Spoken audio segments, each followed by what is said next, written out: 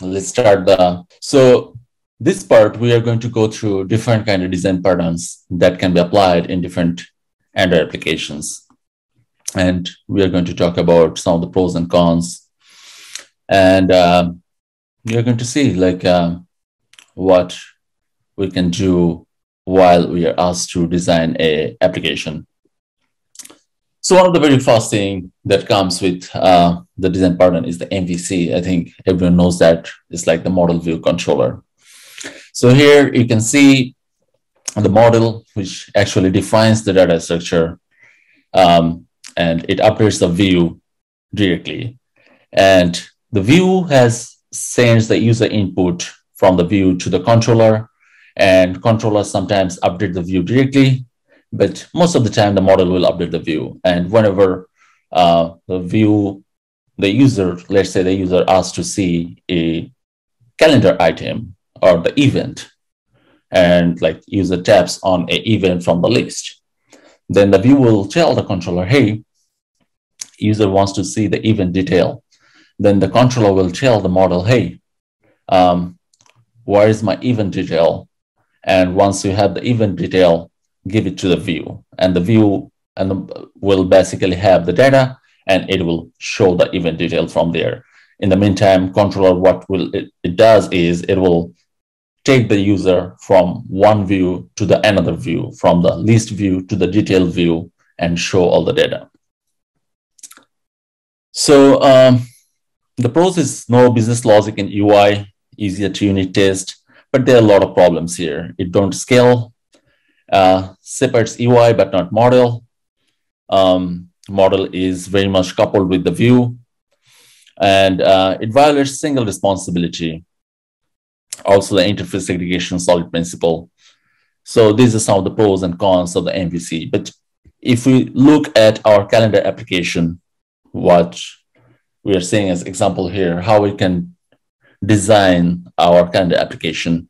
We can have a model where we'll have an event list model, event details model, and the event data over there. Then we can have another, in the view section, we'll have all the layouts, all the XML files, resources. If we have any custom views, we can include there. And what the controller will have is the event list activity, what we can consider as our main activity here. If you want to don't include in splash activity, then event list activity can be our main activity. And then we'll also have event details activity.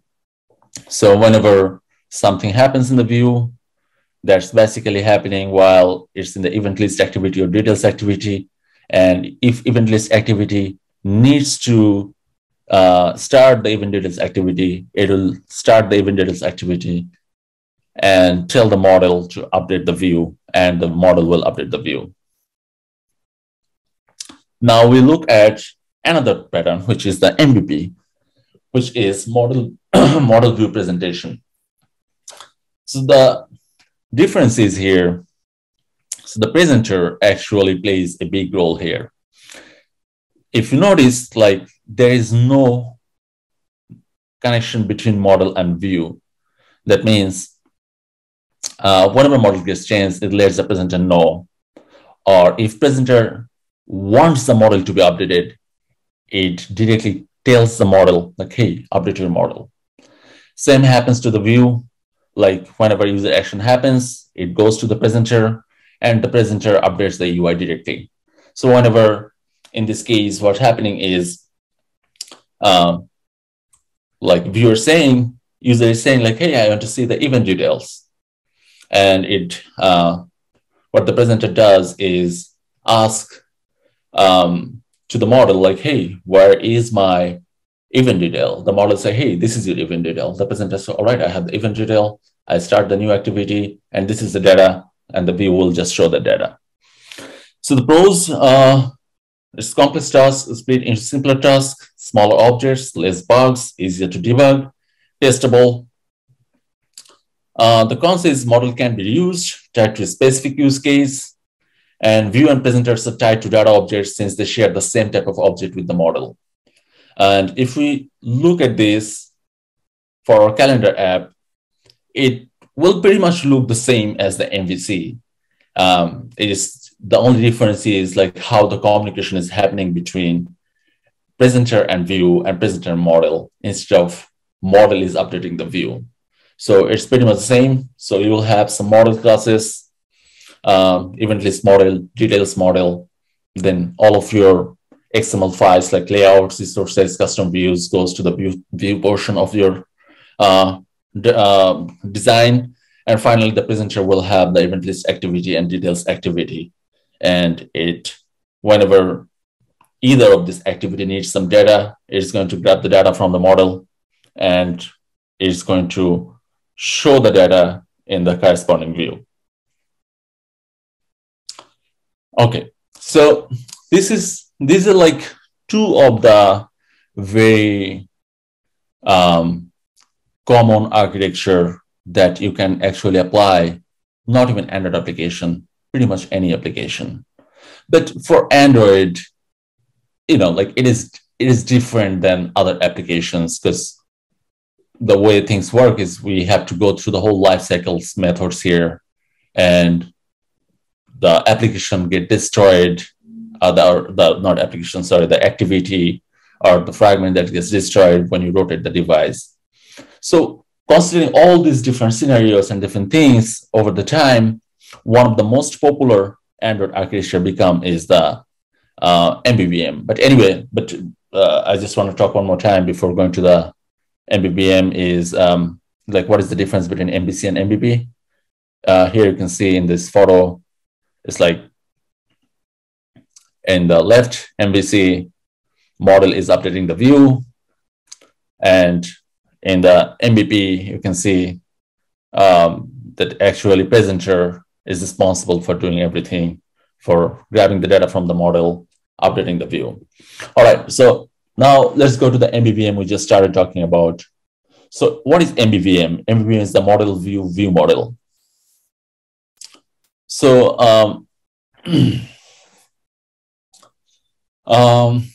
so in the MVVM design, the first thing you will have is the activity or fragment. Here you can think about our event list activity, where you select a day and it will show all the list of events. So you can say event list activity. And then we can have a view model, or you can also say calendar activity, as you see in the slide. Either way, whichever you name, it's totally up to you. Then we will have a view model. So a view model object actually provides the data for a specific UI component, such as a fragment or activity. And it also contains all the data handling business logic to communicate with that model. So for example, the view model can call other components to load the data, and it can forward user requests to modify the data. The view model doesn't know about UI components, so it isn't affected by configuration changes, such as recreating an activity when rotating the device. So view model doesn't have to care about what's happening in the activity. It doesn't aware of any of those things. All it cares about is, I'm getting some request, I'm just going to send that response. Now, we also have one other thing, which is the live data that is incorporated in the view model. Why we do this? Because so what is live data? So live data is the observable data holder. That means other components in your app can monitor changes to objects using this holder without creating explicit and rigid dependency paths between them. So this live data component respects the life cycle state of your app's components, such as activities, fragments, and services, and includes cleanup logic to prevent object leaking and excessive memory consumption. Remember, live data field is lifecycle hour. So what is happening? Let's see, this activity is subscribed to a view model or getting the data from the view model, and it is a live data type.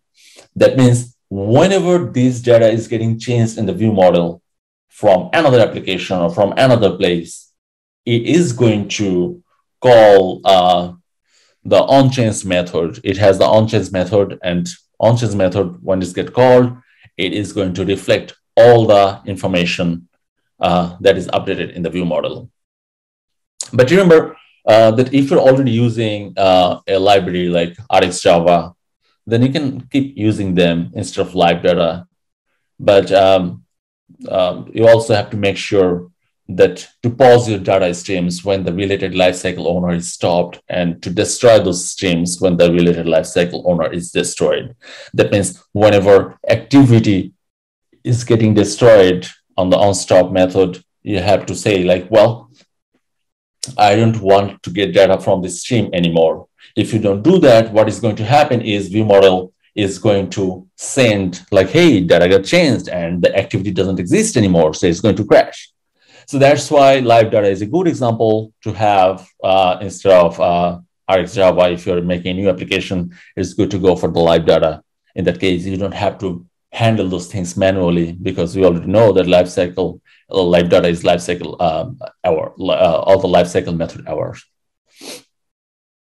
Anyway, so now the question is, we have the event list activity or the calendar activity. It is saying like, hey, give me the list of all the events for this day, and ViewModel is giving the day. But where the ViewModel will get this data? So to get that, if you look at this photo, this diagram, what's happening here is we added one more thing here. It's called repository. But the thing is, there is a reason we are adding the repository. But what the ViewModel can do, it can just directly ask for the data using retrofit, and the web service is designed from there. So that can be the very first idea, that it can directly call the web service. The ViewModel directly call the web service to fetch the data and assign this data to a live data objects. But remember, if you do that, that actually violates the separation of concern principle, because ViewModel is responsible for doing multiple things here. We don't want to do that. So what we want to do is we want to delegate this data fetching process to another module. And that module here is the repository module. So the repository module, it will handle all the data operations. And it provides a clean API so that the rest of the app can retrieve this data easily. They know where to get the data from and what API calls to make when data is updated. So it's absolutely repository's responsibility to figure out where this data is coming from. ViewModel should not know anything about it. All it can do is ask for some data. It's now repository's responsibility to get the data from whichever portion they want to. So right now it is getting data from the remote data source. That means using some library, you can use the web service to get the data. So, what happens then? So if you look at the whole workflow again, our event list activity says, hey, give me the list of events to the ViewModel.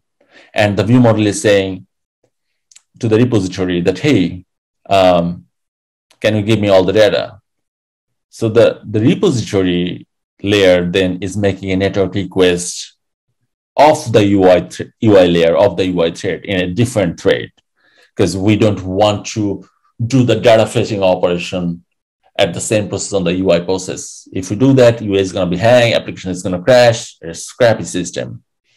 So the repository layer is in charge of moving the execution of the network request from the main thread and posting the result back to the main thread using a callback. Now, our ViewModel doesn't know how the data is fetched, so we can provide the ViewModel with data obtained from several different data fetching implementations. Also, another thing I mentioned here, dependency injection. So the repository class needs an instance of the web service to fetch the user's data. It could simply create the instance, but to do that, it also needs to know the dependencies of the web service class. So for that reason, it's better to have your own dependency injection library there. So for dependency injection, you can it allows classes to define the dependencies without constructing them. So at runtime, another class is responsible for providing these dependencies. So you can use Dagger or held one of the dependency injection library for this purpose.